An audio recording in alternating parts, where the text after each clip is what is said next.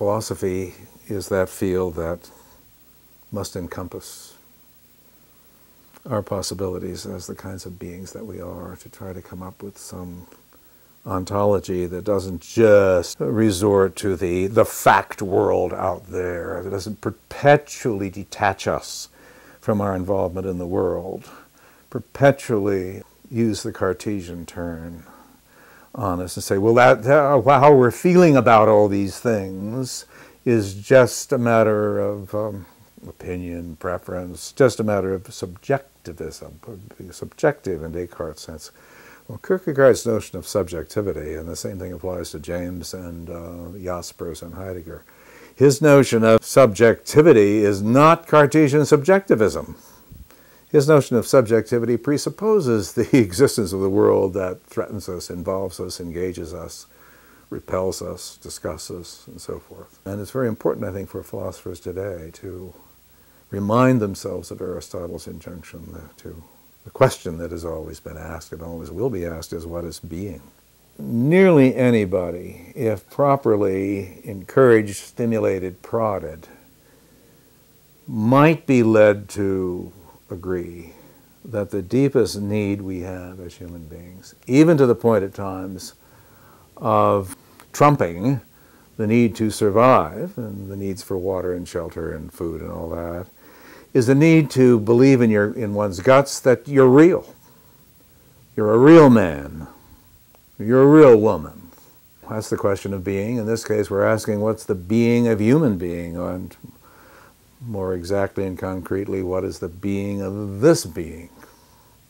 What is this need to feel and to believe that one is real? There's I think there's an occludedness in much politically dominant analytic thought here. We just don't raise the question of being. Or we say, as my colleague Jerry Fodor does at Rutgers, he says, well, you want to know what a fact is, Bruce? A fact is the way the world is. You stick the litmus paper into the solution, if it comes out red, then it's acid. If it comes out blue, it's... Well, I don't think all questions can be subjected to a litmus test. I think that when you say facts are the way the world is, without having that be the entree into a question of what is being, we're using the verb of being there, the way the world is just a way of coming up with another repetition of naive Cartesian objectivism and its Siamese twin, naive Cartesian subjectivism. And the whole objective-subjective business bothers me. Some analytic philosophers have complained about Richard Rorty's neo-pragmatism, I would say, as he no longer believes apparently in the objectivity of truth. Well, I would put it a different way. I would simply say, according to some of his writings at least, he seems to suggest that truth isn't really real. And the great American philosophers never said anything like that.